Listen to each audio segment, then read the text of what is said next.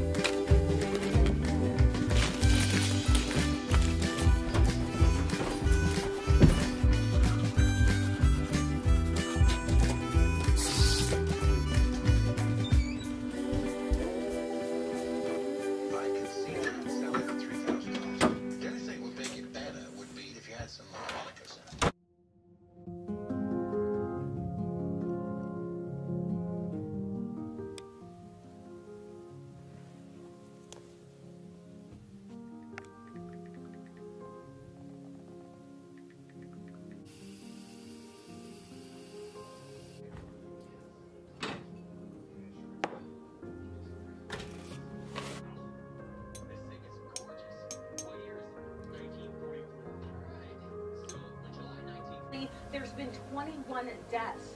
LA County has also seen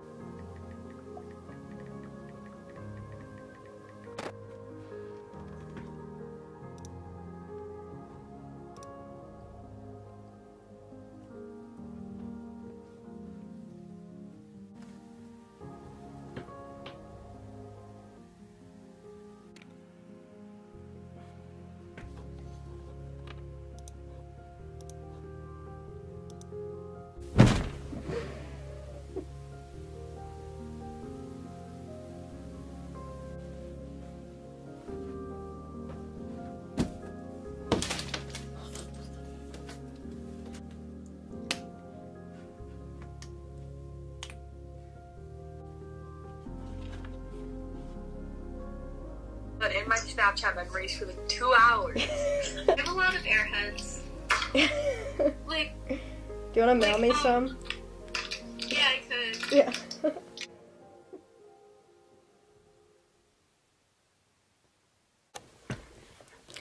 Hi, I am Ariana Perella, a senior at Armstrong Junior Senior High School, and the first part of that was how I normally spend my day whenever we have school. What it faded into was how I spend my days now. So for my film studies class, we were asked to film a vlog based off the question, how has school closure and general state of the country affected you and why? Obviously my day has changed completely. I'm doing schoolwork online, and I am doing a lot of random activities which I normally would never do. Why has it caused this effect on our country and me so much? The obvious reasons, like we don't have to school, so my day is spent differently. A lot of people, including me, are struggling with the idea of the unknown. A lot of things are really not set in stone yet. We could continue to get school pushed back. We don't know if we're going to have a prom. We don't know if we're even going to have a graduation ceremony. We don't know about how long this is going to go on, how many people this is going to affect. I'm one that's not really home a lot. I enjoy going out with friends, and I'm in track, and I am on all these different sports, and so a lot of my time, my free time during the school year is spent doing other things with my friends. But we don't have those things. It is really hard for me to be able to just stay in my house. I have to stay in my house and or just go walk around, and not having that social interaction for me is really hard because I am a social person. Another way this has affected me is my schoolwork. I am one who learns whenever I am sat down with and I am seeing what other people are doing, and then I am able to retain the information better that way. And looking through a screen and having to look up my own videos on how to do something instead of my teacher one-on-one, or even just like in a classroom setting, forcing me to pay attention, because I struggle with that now too, where I get distracted very easily. I'm not able to sit myself down and focus. Thank you for watching, and thank you, Mr. Swanson, for giving us this assignment, I guess. It was kind of cool. Thank you, Archie. Hello, my name is Don Swanson, and I teach film, TV, and video production courses at Armstrong High School in addition to media studies as well as English 12. And given the current situation with COVID-19 and the school closures, Armstrong School District and Armstrong High School is very fortunate in that we are able to continue offering educational services to our students through online and other means. When it comes to the TV courses, the way I decided to do that is to assign them vlogs every week based on their level with a different topic or idea, which the kids enrolled in independent study are going to take over deciding what those topics are going to be. We're also pretty fortunate in that Chris Barber, whom I'd like to thank at WIUP-TV, is able to keep programming content to air remotely, and I happen to be a independent video and film freelancer with my own editing suite and equipment, so we're able to keep this thing going. In TV2, Film Studies is commonly referred to as TV2, their topic for the week was, how has the school closure and the current state of the world affected you personally, as you just heard Archie talk about. Let's take a look at what a few more students had to say. Hello everyone, I'm Kaylee. This is the first vlog I am doing. It is for my TV production class for school, considering that we are not in school right now. I'm supposed to be talking about how the school closures and the general state of the country is and has affected me. It's affected me a lot considering right now that it is 4:46 a.m. on a Thursday morning and I am awake. It's definitely messed up my sleep schedule. But no, in all seriousness, this really started to affect me whenever the schools first got shut down, because my parents are split up and I spent equal time with both of them. I started going to my mom's house more, and whenever I got back to my dad's, he told me that I needed to pick a place to stay, that he didn't want me to run back and forth in and out of the house, going from place to place, because at my dad's house there are 5 other people, not including me, that live there. So it's risky having that many people living together. Things will spread faster. Every time someone gets sick in my house, everyone does. I decided to stay at my mom's, not because it's more lenient, but it's more peaceful. There's not as many people. I have more space. So that's really affecting me right now. I don't get to see my brothers. I don't get to see my dad. So it's kind of difficult. It's also affecting me because we're not in school. I never realized how much we depend on school for social interaction. Everyone thinks, you know, we get out of school, oh, fun time. No, not true, because nobody is allowed to leave their houses, pretty much, because this is technically not a break. This is time to be social distancing and taking a break, separating yourself from each other so we don't pass this virus on more and more, so the situation becomes worse. It's kind of affecting me in a positive way as well.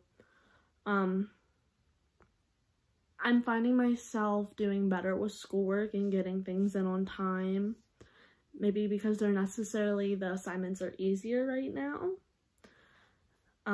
Teachers are being lenient. They're trying to get us situated in what we're trying to do right now to keep up with our work.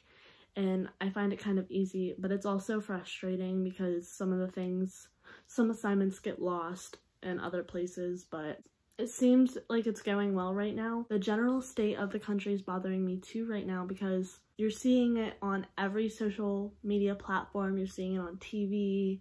There's commercials about it on the news, obviously. You hear it everywhere you go, and it's starting to get more and more scary every single day. Trying to push through it, trying to understand, trying to make sense of everything, and have peace with it. You know, there's many people freaking out, stock buying, whatever. Just trying to remain calm is the best scenario right now. For sure, because if you freak out, it's just more people are gonna freak out and it's gonna get worse. But other than that, I don't really think it's affecting me much more. Seeming to do pretty well, understanding this all, communications okay. I mean, we don't get to see people. I miss my friends, I miss my boyfriend, but we're getting through it, and I think that's all I have. Hey everyone, it's Liv. I hope everyone's staying healthy and trying to remain sane. I know I'm on the verge of going insane, but hopefully this virus goes away sooner than everyone thinks and we can get back to school ASAP, fingers crossed. But anyway, I'm doing this vlog for Mr. Swanson's TV2 class, which I'm very excited about because my dream is to be a famous YouTuber, but probably never gonna happen, but everyone can dream, right? Anyway, I'm gonna be talking about how this is affecting me in my senior year and how it's affecting like our country, our state, and things like that. So let's get in with the video. So right now it is currently 11:58 p.m. on March 25th, and I'm sitting in my room doing some homework and watching Grey's Anatomy. This is normally what my whole day consists of.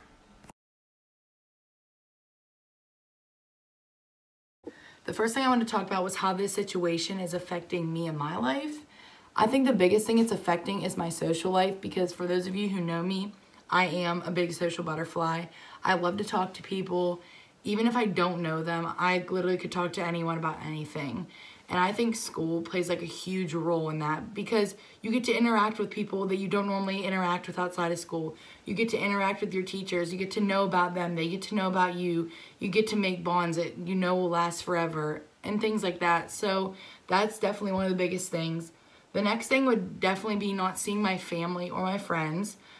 My family first, obviously, because I'm literally so close to them. Like my grandparents, not being able to see them literally breaks my heart. Having to FaceTime them just doesn't do it justice. Not seeing my friends is also a huge thing, because my room is literally the hangout spot. They come here every single weekend, even on the weekdays, and I haven't seen them in forever because obviously we have the social distance, which I understand, but not seeing them makes me really sad because they are like my best friends and I love being with them. And it's kind of quiet without them here. Even my mom says that. But the next thing would definitely be all the things I'm missing out on is literally making me go insane. Knowing that I may not get to go to my senior prom or walk at graduation literally breaks my heart, and I literally cry about it every single night.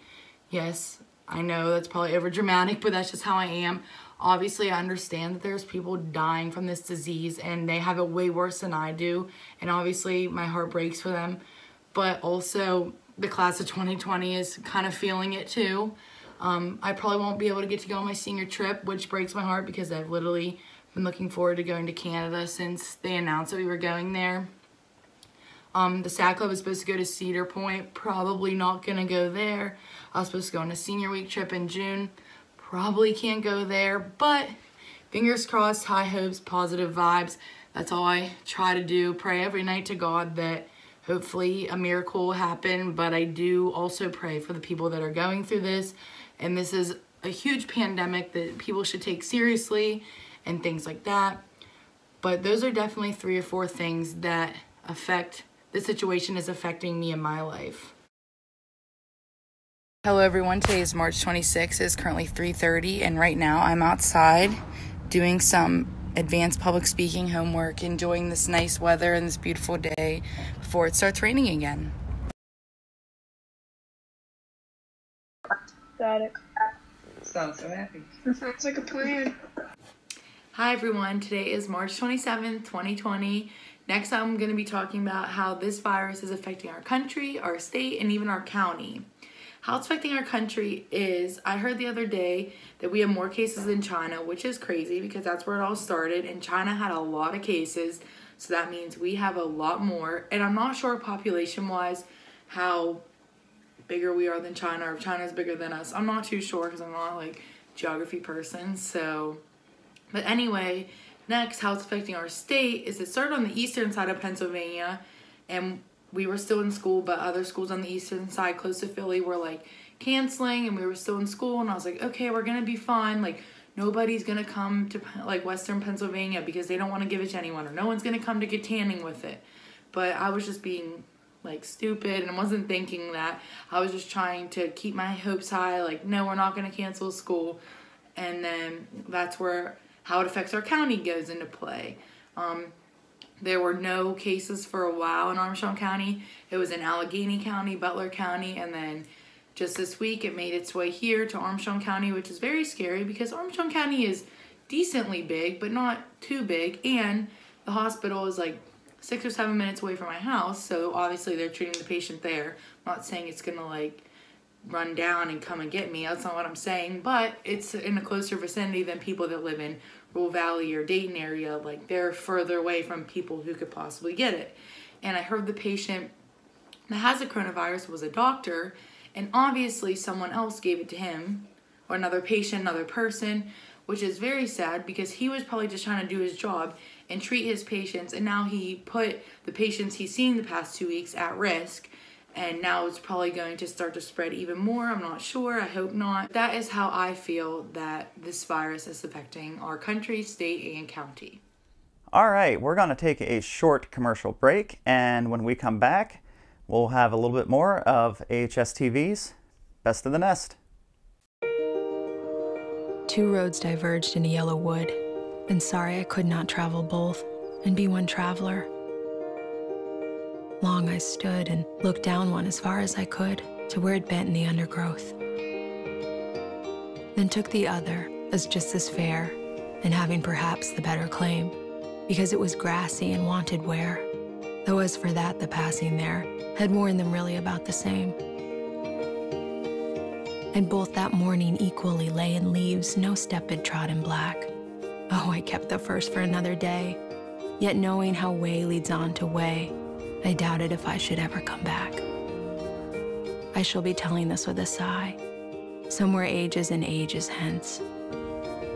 Two roads diverged in a wood, and I took the one less traveled by, and that has made all the difference.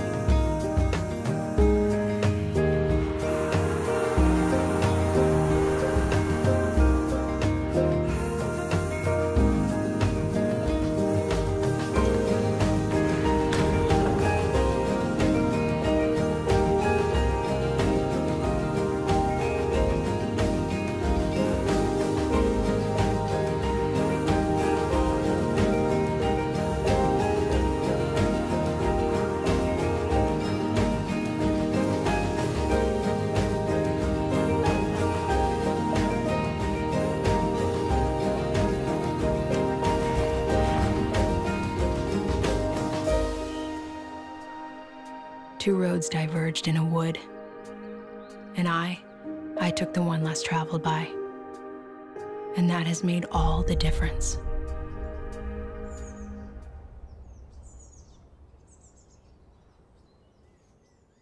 Hey, welcome back to AHS-TV's Best of the Nest. My name's Don Swanson, for those who are just joining us, and I teach film, TV, and video production courses at Armstrong High School, as well as English 12 and Media Studies. And we are taking a look at submitted vlogs from students in the production courses. Kids enrolled in TV production, commonly referred to as TV1, were given the topic, how do you think the online Google Classrooms are working so far, and what do you expect going forward? Let's take a look at what they had to say. Hi, my name is Jensen, and I'm a student at Armstrong High School. I'm 17 years old, and I'm filming my first vlog right now for my TV class. And this is supposed to be on my take on Google Classroom and where the teachers can improve. So first, I'll give you like a little spew about me. I'm a cheerleader, and I play tennis. This is my first year playing tennis. I actually like it a lot. But all my friends are seniors and I'm a junior, and I always wanted to be like in their grade because I'm gonna miss them so much when they're gone. I want to graduate and go to college with them. And this is the first time I have ever said this, that I'm happy I'm not a senior this year. I never thought I'd miss school this much. Like, I never ever thought I'd say that. But I do. I want to go back. I hate staying home every day. Even if I could go out of the house and do stuff, I would still miss school. I miss seeing everyone every day. Even if I didn't really talk to them that much, I miss it. I'm supposed to be in Florida right now for a vacation. I was supposed to be missing school for this, and I'm not in Florida right now. I'm in my room. It's raining outside, and that's probably not gonna happen for a while, but that's okay. I think this is horrible what's going on. I feel bad for everyone, and I send prayers out to everyone. But other than that, that's my little spew. Okay, so my take on Google Classroom. Well, I'm a student who I'm very good about my grades. I make sure they're always good. I never ever missed a homework before. I know I'm crazy, but I'd rather do paper and in school and on class. I don't like online. It's hard for me. I don't go on my phone too much. So my screen hours are very high right now. I missed one notification one time and I didn't turn in my homework and I freaked out because I'm always on that. But I talked to my teacher and that was good, so it didn't really hurt anything. And he completely understood because everyone's very, all the teachers are very understanding because I know it's new for everyone and it's hard, especially for people who don't have computers or service at home. And I'm very happy that our school is taking charge of that and is helping everyone the best they can. So improvements I think the teachers may need is on communication.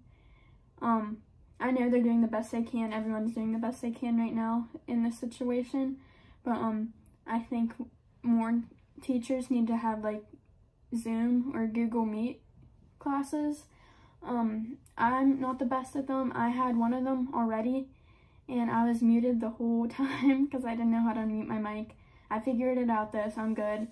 But I only have 2 classes doing meetups right now, when you video chat. Some people find it awkward. It kind of is at first, but you just kind of get you need to be there to learn, and everyone has to do it, so it's not awkward, and you should get over it. It's not that bad. But I don't think it's necessary for every single class to do it. I don't think wood shops or art classes should have to do it because they're not teaching new materials. They can give assignments, but chem and trig and stuff like that, those are the classes I have right now online. But other than that, I think just communication, I think everyone's doing pretty good with it, honestly. I'm not struggling that much. I'm doing pretty good. But other than that, that's basically it. So that's my first vlog. Thank you for watching, and I'll probably have another one to do, so see you later. Hello, my name is Camille Bowser, and I am part of Mr. Swanson's TV prod class, and I am going to be talking about Google Classroom today. He gave us a prompt, and it was, how well has the online classes through Google Classroom been working in your opinion, and what do you expect moving forward? I have a few thoughts on this, and I wrote them down just so it's easier for me to keep my thoughts together. In general, I feel like Google Classroom is actually working pretty well, at least for me and my friends that I talk to. I know that it's really easy to access, and most students already know how to use it because we've been using it for a while for our regular classes whenever we were still in school. It's easy to make sure that things are turned in because there's timestamps on everything, and if something's late, it's easy to see that. And if you go on your classes, it's easy to see what assignments you have to do still because they'll pop up if they're due that day or if they're due that week or whatever. And most kids are pretty used to using technology, so it's not that big of a difference compared to what we've been doing. And I've noticed that Google Classroom is teaching everyone responsibility, and it's teaching me responsibility too because our grades are on the line, and if we don't care, then our grades are going to suffer because of it. So I feel it's teaching a lot of students responsibility in their own work and what they have to do. I've also noticed some bad things about Google Classroom, and one of those is less motivation from students, which I've noticed in myself and my friends can agree to. It's harder to motivate yourself to do things for school if no one's really pushing you, because if you go to school in person, obviously you have to do things if you're in a class, but if you're at home, you can basically do things at your own time, at your own pace, so it's harder to feel motivated to do it. I've noticed that in myself, and I've also noticed that it's harder to concentrate because, once again, you're at home and you're at your own pace, so you basically can do whatever you want if no one's there to push you. So I've noticed to myself, like, I have found it harder to concentrate on my work and, like, getting my work done on time just because no one's there to, like, force me to do it like they are at school, like, with teachers and stuff. I've also noticed that there's, like, less understanding of certain content, depending on what classes are harder for students. Like, for me, I've noticed that it's harder to understand, like, math and chem just because they're harder subjects, so it's harder to know what you're doing if there's no teacher to help you. The last thing is kind of a given no matter what you're doing online, and that is more cheating from students, which I don't know anyone that's doing it, but I know that it's there because everything is online now, so it's easier to find answers, it's easier to look up things and cheat on papers and tests. Lastly, moving forward, I think that moving forward with Google Classroom will get easier over time, and I think kids are going to get more comfortable because this has all been like a big, huge transition from like public school to online.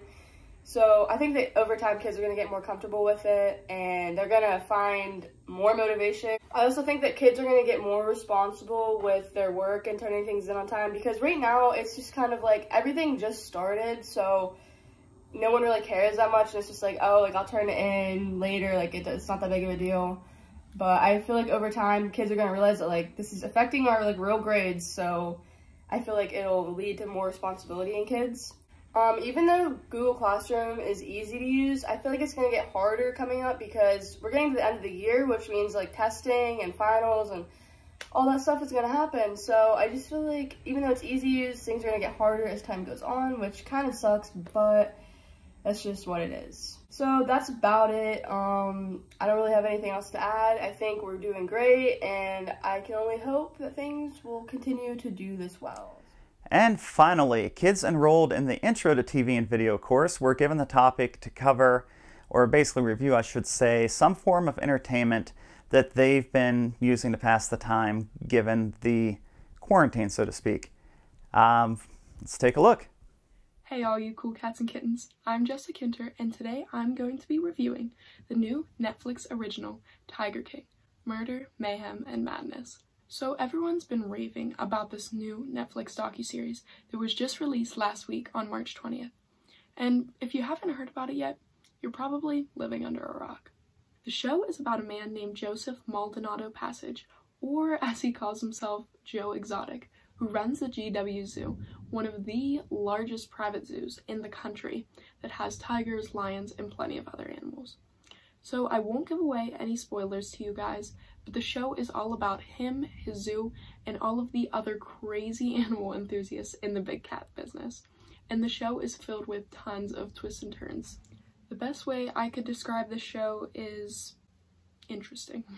It's filled with, as the title says, plenty of murder, mayhem, and madness. It's so oddly intriguing that every episode leaves you wanting to watch more, which is probably one of its pros, but also one of its cons. Once you start it, you most likely won't want to get off your couch for the next 7 hours. Now for some viewers, the show may be a bit bizarre and at times disturbing, but somehow that's what makes it so interesting. If you haven't already checked it out, I would definitely recommend going onto your Netflix account and watching it. All right, that is all the time we have for Best of the Nest this week. Again, I'd like to thank Chris Barber at WIEP-TV for helping us to keep this airing. From our virtual nest to yours, hope that you stay safe, stay sane, and have a good week.